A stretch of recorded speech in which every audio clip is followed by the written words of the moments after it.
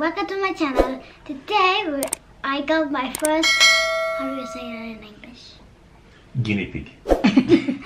Computer. Computer. This is my computer. So we're just going to unbox. This needs a box. Hey. Oh. Shake it, help. Before it's become a fail unbox. Open it. Huh? Okay. Yeah.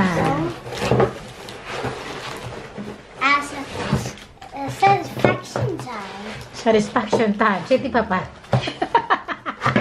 Satisfied. Okay, let's get a scissors.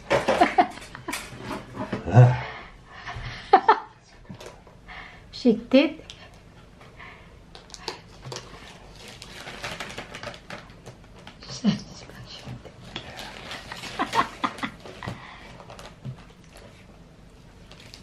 Hallå, du kan göra öppna den grejen. Precis.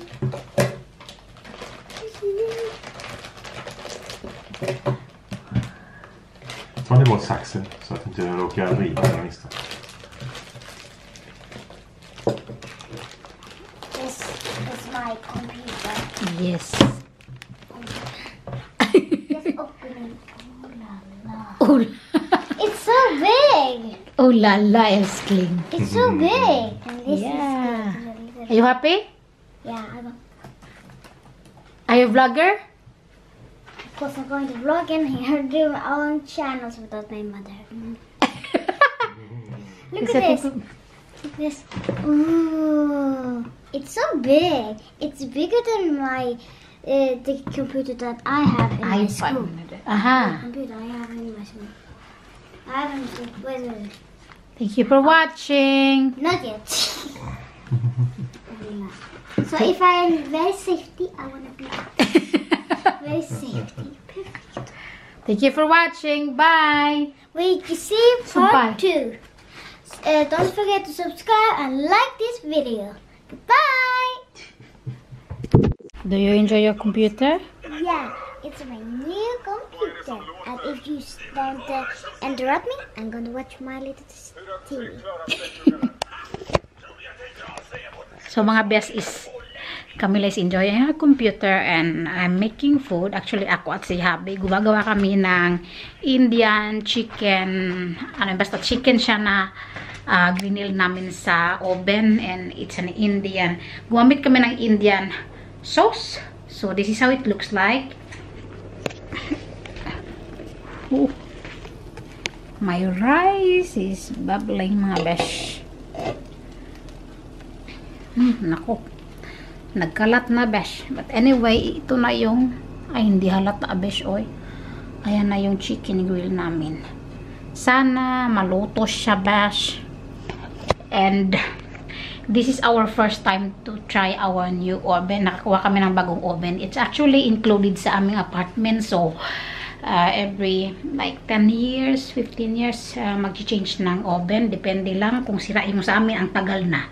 But anyway, we are also making yung basmati rice. I'm not sure if it's also an Indian rice, I think.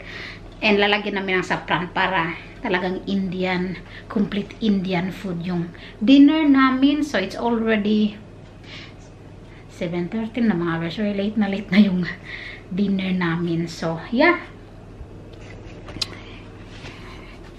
Hintay-hintay mga besh ang gulo nito besh natatagak yung sabaw niya. So yan, kalat besh ang bagong oven namin. Anyway, natuwa lang ako kay Camila kasi yung pagkakuha namin ng oven namin, sabi pa niya yung pagkakuha namin ng oven, mama ang yaman natin kasi may bago tayong oven. Natutuwa lang ako sa kanya kasi she's really amazed with the new oven kasi ano siya yung ang tawag niya, yung glass na siya, glass na yung surface niya kasi yung dati may para siyang stainless, this time glass na siya. Sabi niya ang yaman daw.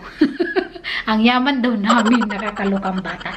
But anyway, waiting na lang ako mga besh, and baliktad yung damit ko.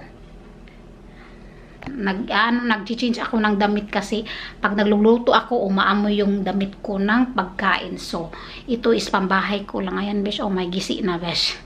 So, yeah, mga besh, ang daldal ko na, hintay-hintay na ako, gutom na ako actually. The husband's basmati rice. Perfect. You make it better next time, darling, in the rice cooker. And then ito na yung Diyos ko, Lord. Ito yung chicken. Hawabi, tata. Kain mga besh, kain.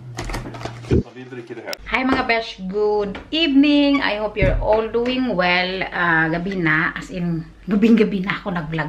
But anyway, yung kahapon na vlog, akala ko na film ko yung nag-unbox si Camila ng ano niyan, ng laptop niya. Pero hindi pala mga besh, ewan ko anong nangyari. So, ito na yung isumpay. Ito na yung i-add ko sa vlog na doon din is I was cooking yung chicken.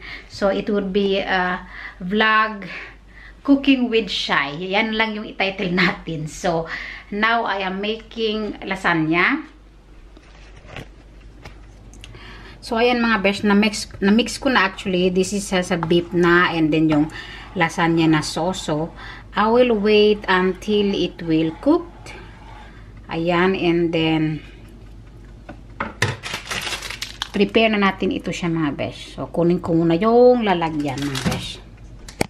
Lalagyan natin ng toppings ng cheese yung ating lasagna. And then, bumili kami ng chips and then Coke and then itong cider ni Happy kasi it's Friday, which means Fredagsmys. We call it Fredagsmys. Every Friday, the children eat their candies and then manonood ng movie and then we buy chips or whatever we like na yung parang unhealthy na food like chips, chocolate, candies for the children. But anyway, today para akong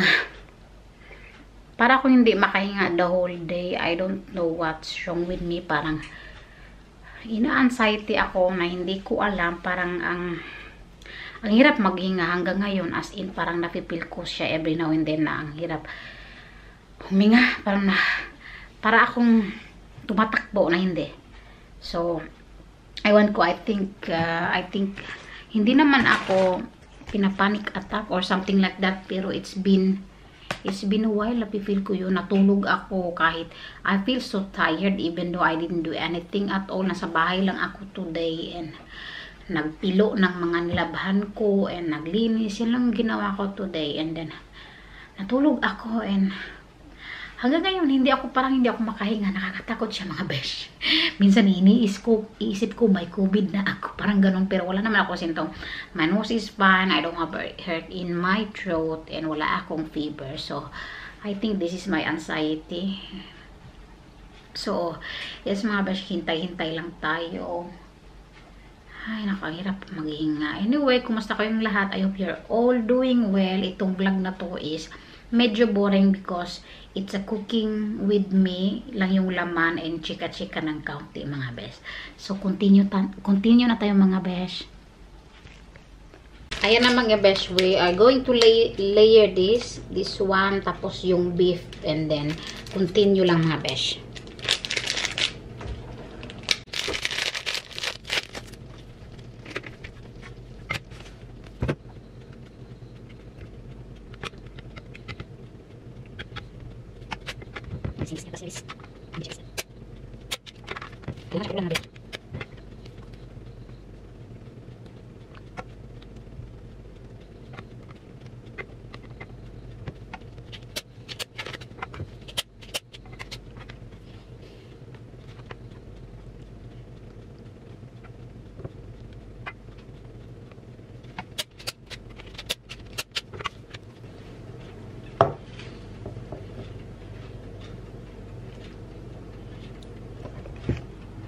Vlog pa more.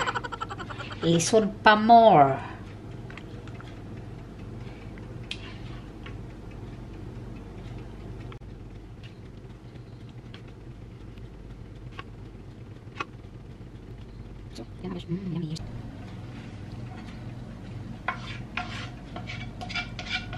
Vlog pa more. Lisod pa more.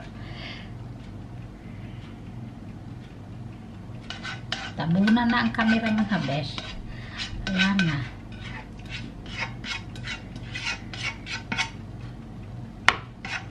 ayan. Tinilok natin mga besh. Tinilok. Then, so,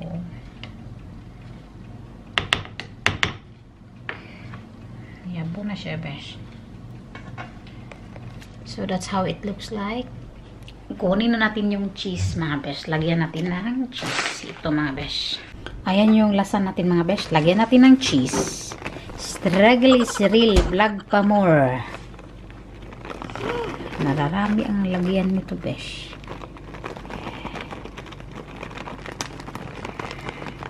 I'm out.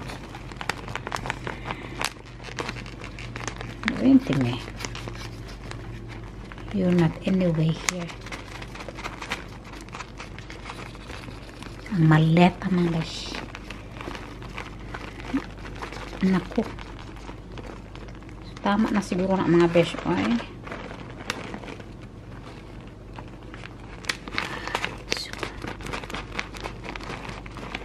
Maurot na ni besh. Wait, tama na siya. Yeah, I'm just going to spread out there. Yung wala na nalagyan mga besh. Kaya nagtinanga si Sai. So, ready for oven mga besh.